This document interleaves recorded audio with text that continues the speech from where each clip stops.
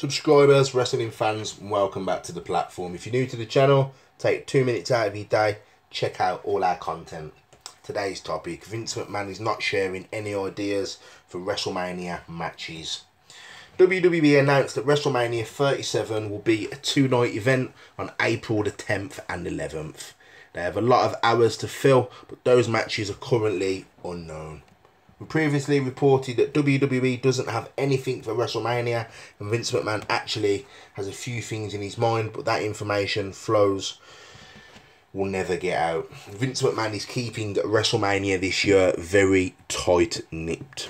Ringside News has learned that Vince McMahon has a few of the main matches in his head. There is nothing on the official WrestleMania grid for either day. A tenured writer with extensive knowledge of the situation told us that no information is coming down from the top. Bruce Pritchard was pointed as the dam stopping that flow.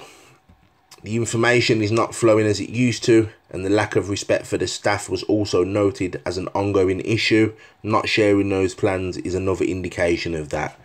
We were also told that there is currently no direction except for a constantly changing one. WWE will have 2 days for WrestleMania 37. Right now, they really don't have anything locked down.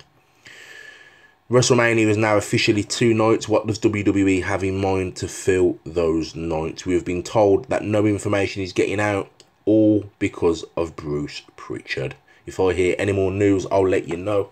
Give the video a thumbs up, hit that bell, share, subscribe.